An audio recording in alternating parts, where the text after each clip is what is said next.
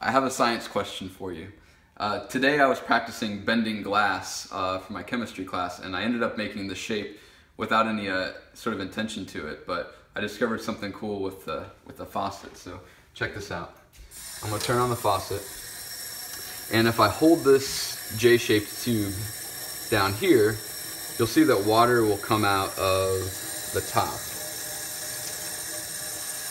And if I move it down, that's still the case. Water shoots out of the top. And I thought that's pretty cool. Let's see if that happens all the way up. And I discovered, check this out. If I hold it up higher, you'll see the water level stopping right about there. And if I move it up further,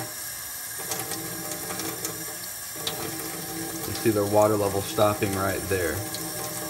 And then you can move it all the way up here. You can see the water level still just gets to there. So as I move it down, you'll notice the water level staying about even with what comes out of the faucet. So my question for you is, why does it do that?